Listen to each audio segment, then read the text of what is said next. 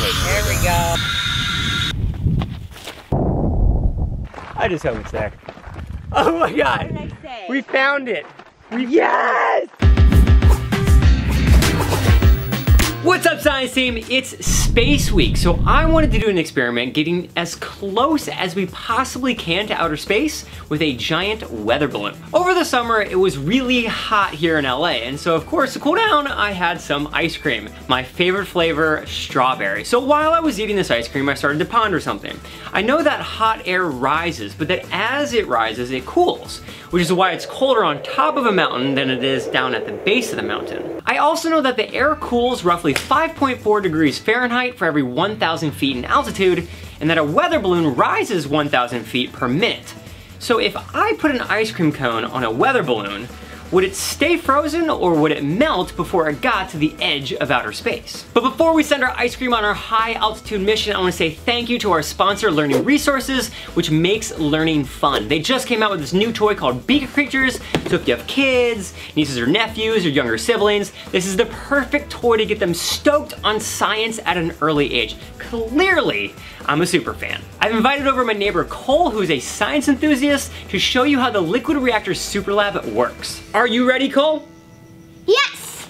Perfect! First you fill up these Erlenmeyer flasks with water. Then you drop the reactor pod into the reactor chamber. From here you pump the reactor liquid with your hydro plungers into the reactor chamber. Watch the reactor pod chemical reaction with the water. And last, extract your beaker creature, identify them with their classification card, and hope you get one of the limited edition gold beaker creatures. We love beaker creatures! Some of the beaker creatures we got are called astrolites from the planet Starus. So to have some tech crew that is familiar with space-like conditions, we're gonna send them up to the edge of outer space with our ice cream. All right, so this is the ice cream cone that we're using. It has a nylon bolt going through there and a washer on the bottom. So this is what's gonna hold our ice cream cone in place. Now it's time to fill it up with some strawberry ice cream.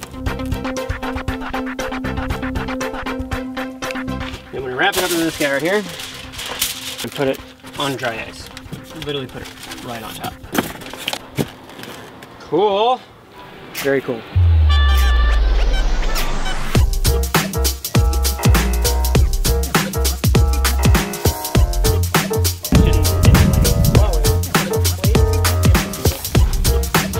Yeah, that's perfect. And then just do another knot, right? Yeah. It looks like an album cover. We're here on location out in desert California. We're about to launch a weather balloon. There we go. Lift yourself out of your helper's forearm.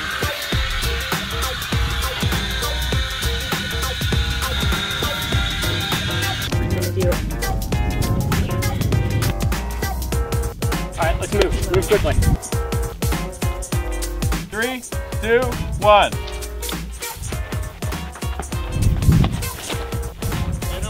Away she goes!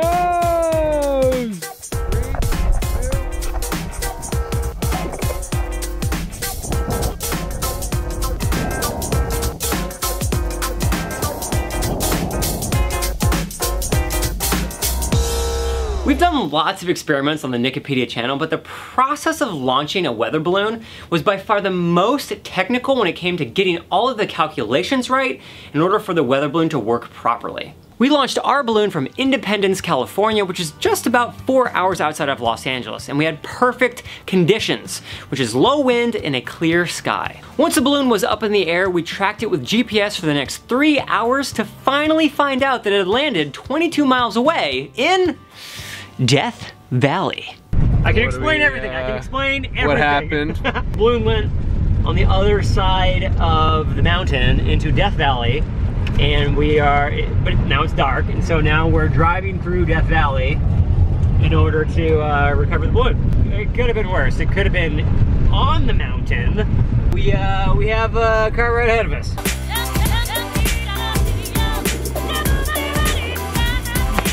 Teamwork! We have located via GPS where our actual payload is. So with the GoPros, the whole experiment. And now we're going on the 2-mile hike in order to find the actual payload. So let's go find that payload. So we're just tracking this on our phones here. That way. Probably 10 minutes away right now. I just hope it's there. Oh my God, we found it. Yes! It actually landed in a tree. Follow it over here. There's the ice cream! What? It came down with the ice cream! Oh my gosh, I can't believe it! Our computer's still going. We rescued all the beaker creatures. They actually came back. All of them. A total success. I cannot believe we found this. So we launched it close to Independence, California, went up and over a mountain range, and the parachute then brought our payload all the way back down here in Death Valley, California.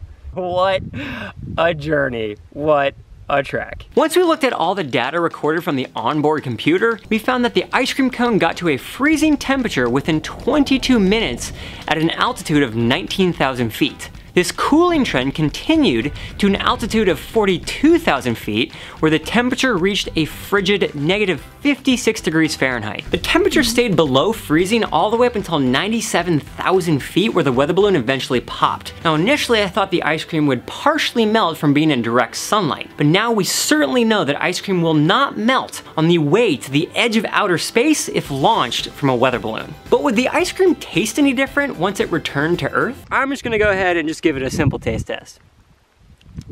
Still tastes like strawberry ice cream. And the cone, still a cone. Got some sand in there. Space cream, delicious. Now we keep saying the edge of outer space because technically speaking, space starts at the Kármán line 62 miles up in the atmosphere. And if you go another 150 miles above the Kármán line, this is where the International Space Station hangs out. To make things even more interesting, although space starts at the Kármán line, this line is actually in one of the layers of our atmosphere. There is in fact another layer called the exosphere, where the atmosphere gradually fades into outer space.